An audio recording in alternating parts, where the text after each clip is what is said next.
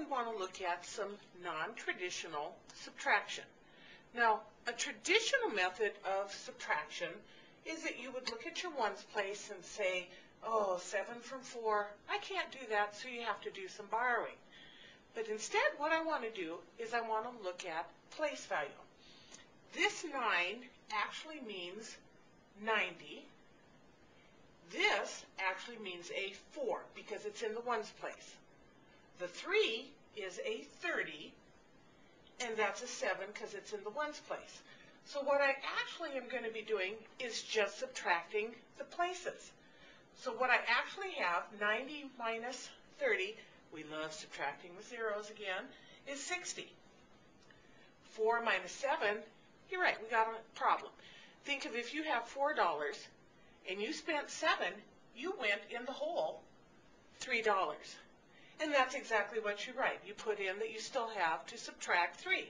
So 60 minus the 3 leaves you an answer of 57. Let's look at that same type of problem, but with larger place values. This is 800 minus 300. This is 60 minus 70. This is 2 minus 9. Now what I want to look at is what I actually have. 800 minus 300, don't we just love those zeros again, is 500. 60 minus 70, I went in the hole, 10. And 2 minus 9, I went in the hole, 7. So let's look at that big picture. 500 minus 10 is 490, and then I still have to subtract 7, which gives me my 483.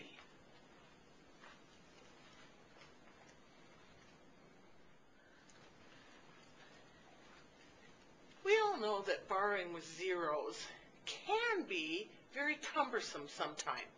Let me show you a method of borrowing with zeros that's just a little bit less cumbersome. As you look at the 6 minus the 1, or subtracting from the 1, you can't do that. So you know you have to borrow. Can't borrow there, or phew, we can finally come clear over here. But what I want to do is I come over here until I find a number that I can borrow from, and I'm going to borrow 1 from 800. I have 800. If I take $1 out, what do I have left? 799, and that brought that over as a 1. So now I have an 11.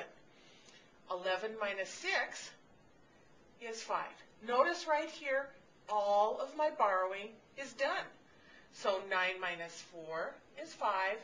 9 minus 4 is 5. 7 minus 2 is 5. And 2 minus 1 is 1. 15,555. Let's try one more example like that. Noticing here, 4 from 0, can't do it. So I'm going to come next door, and I'm going to draw a line up to the point where I need that I can borrow from, and make myself a square. So take 1 away from 50, and I get 49, bringing over that I just borrowed to make a 10. Now I subtract. 10 minus 4 is 6. 9 minus 6 is 3. 4 minus 8, got to borrow. So once again, I start next door and come over till I find something to borrow from. Take 1 away from 90, gives me an 89, and it makes that number a 14. So 14 minus 8 is 6. 9 minus 7 is 2.